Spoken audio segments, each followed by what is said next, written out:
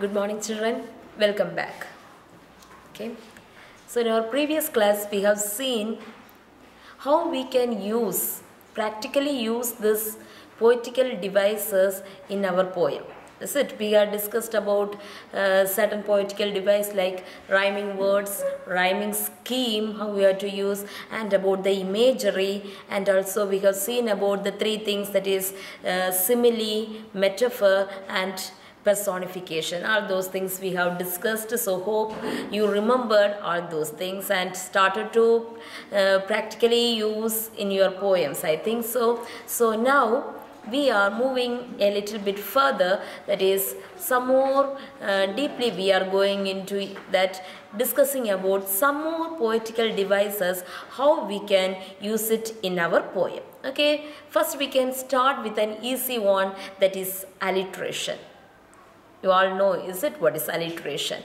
So it is the in a line, for each word beginning with the same alphabet, same letter. Okay, so maybe two words you can make it as alliterated words. So in our first poem, have you remember the first line? Let me but live my life, let me let leave. So beginning with the letter L. Okay, do you remember that? Yes, that is alliteration.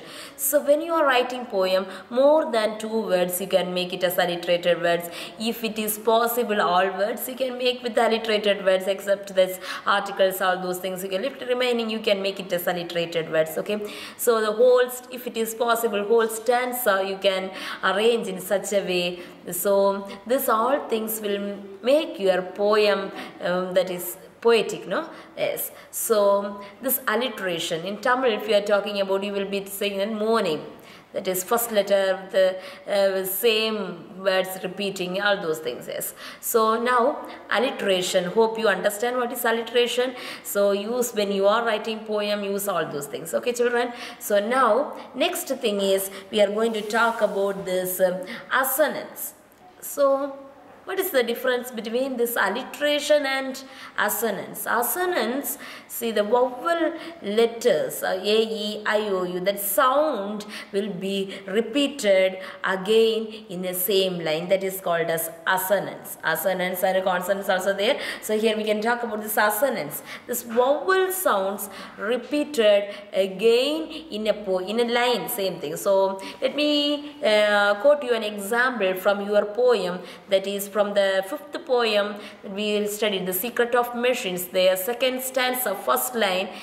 Some coal and oil is all we ask, all ask, beginning with that R sound, no? All we ask, that is assonance. Okay, so this all ask beginning with that same sound, that we call it as assonance. Okay, so now we are seeing two poetic device, that is alliteration and assonance. Okay, when you are using this vowel sound repeatedly in a line, we call it as assonance. So one more thing that you can use it in your poem that make it stylish is beginning with the same word. That is each line, 2 or 3 consecutive lines beginning with the same word, that we call it as anaphora.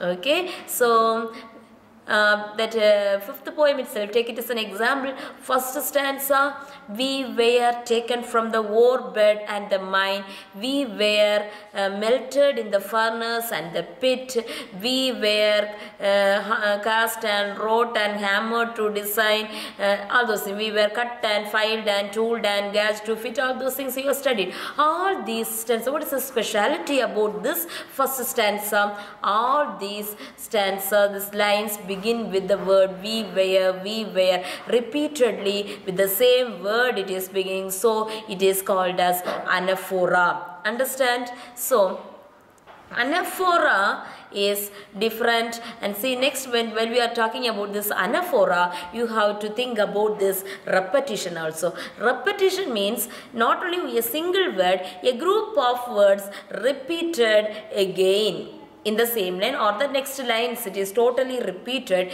It is called repetition. So you might have studied in the 9th grade a poem, and miles to go before I sleep, and miles to go before I sleep. 2 times the same lines are repeated, so that is called repetition. Okay, so can you identify the difference between this anaphora and also this repetition?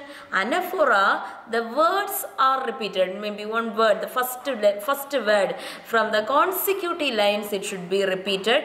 That is called the words like, see here, we were, okay, do you remember that? So that is anaphora, and when this line totally repeated, we call it as repetition. So, and miles to go before I sleep, and miles to go before I sleep, like that, the same words totally.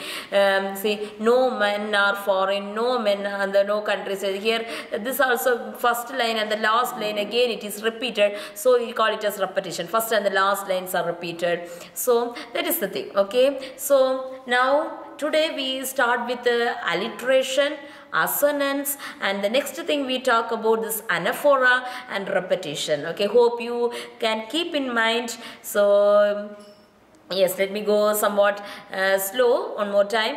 Our repetition as well as this anaphora, don't confuse it, as well as this assonance and alliteration too. Okay, alliteration, whatever the letter may be, the beginning with the same letter in the same line, we call it as alliteration. And if it is that vowel sounds repeated again, that is what example I had given you. Some water, coal and oil is all we ask. All ask. Yes, do you understand? Yes, that is the difference. So next we are going to talk about this onomatopoeia. Okay, onomatopoeia is the sound.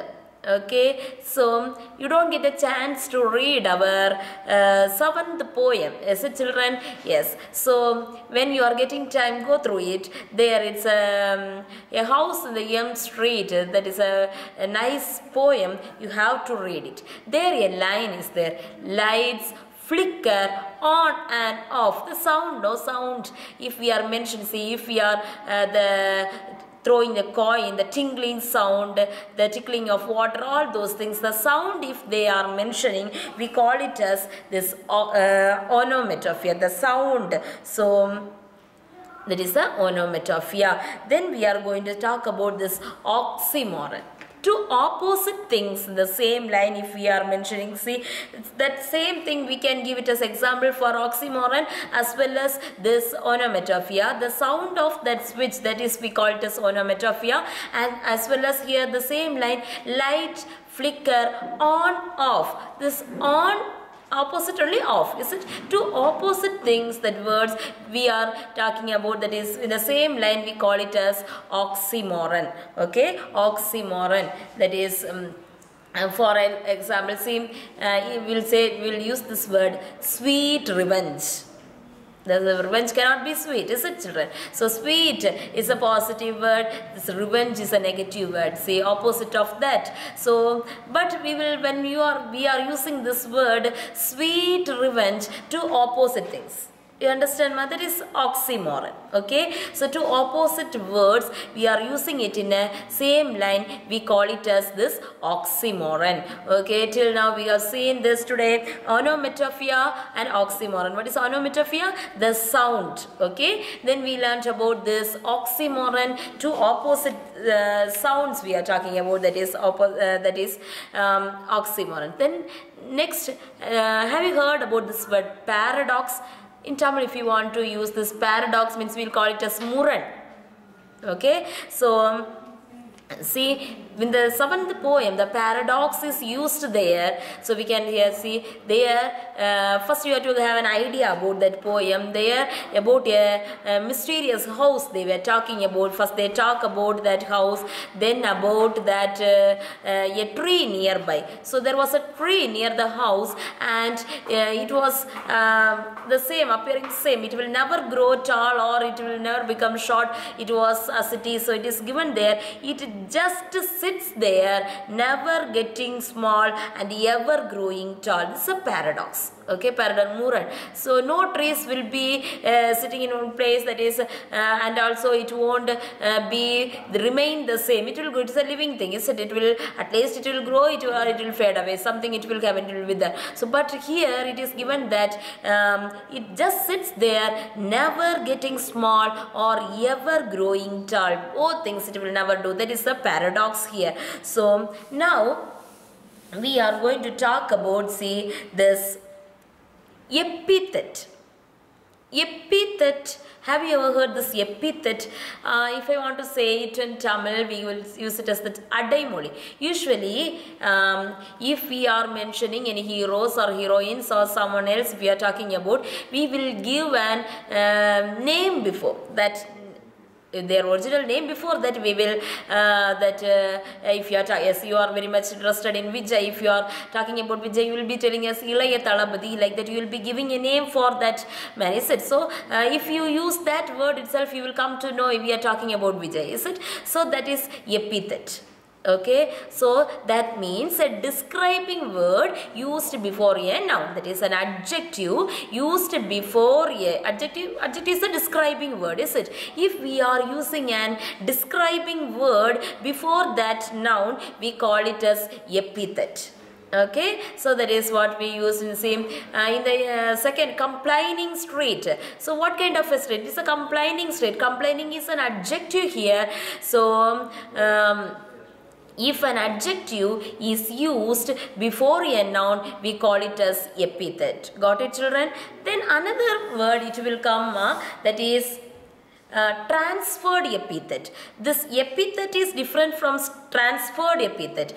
Epithet, you got an idea, is it? An adjective, a describing word used before a noun, that is an epithet. For example, complaining street, keep in mind. So now we are going to talk about this transferred epithet. So what is this transferred epithet? What's the difference between this epithet and transferred epithet? I will tell you. See, usually epithet means a word, a describing word given for that noun. But here I will quote you an example for show you the difference. Okay, so I will tell you an example for transferred epithet. That is winter starved. So here winter starved is a transferred epithet. So in winter season people will starve, but winter season will never starve. But it is given, the word is given winter starved. Got it, children? So that is transferred.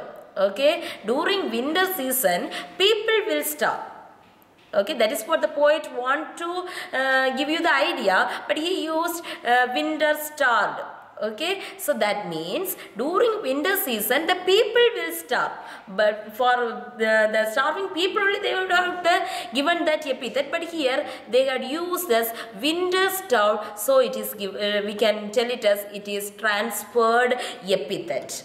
Okay, so next thing, one more thing I want to explain. So today we are seeing about this anaphora and also that repetition, as well as we have seen about this assonance alliteration, and then we have seen about this paradox, oxymoron, onomatopoeia, that type of words we have seen, as well as now we are going to see about this one more word. It is their rhetorical question.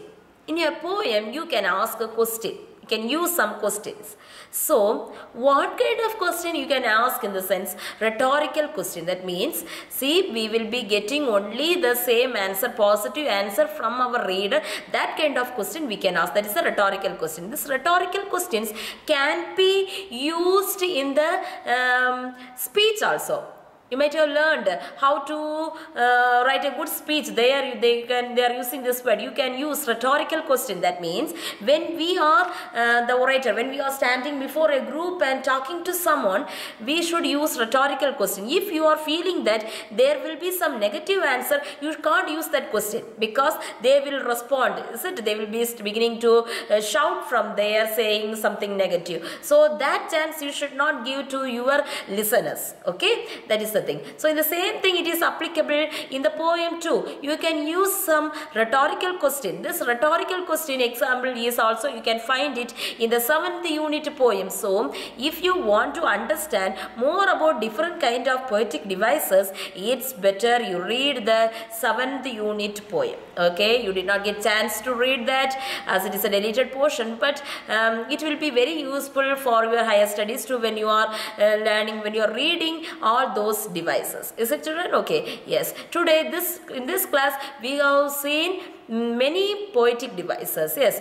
Okay, so first thing we have seen about alliteration. Hope you remember that. That is the first, beginning with the first alphabet same. So assonance means the vowel sound will be same. And also we have seen about that poetic devices, anaphora and repetition. Anaphora means the first word repeated in the consecutive lines, and repetition is the total lines will be repeated for you. That is a repetition. Onomatopoeia is the sound. Okay, so when you are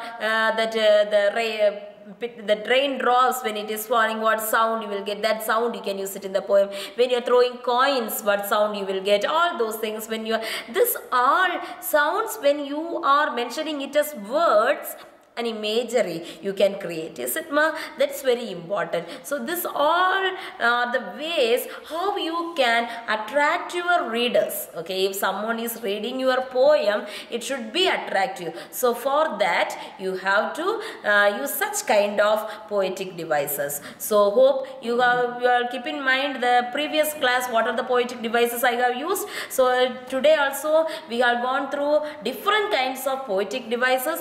This all will help you in your 11th grade as well as 12th grade. When you are moving further with literature, it will help you, I think so. So make it practically apply all these poetic devices. Okay, hope you will do that.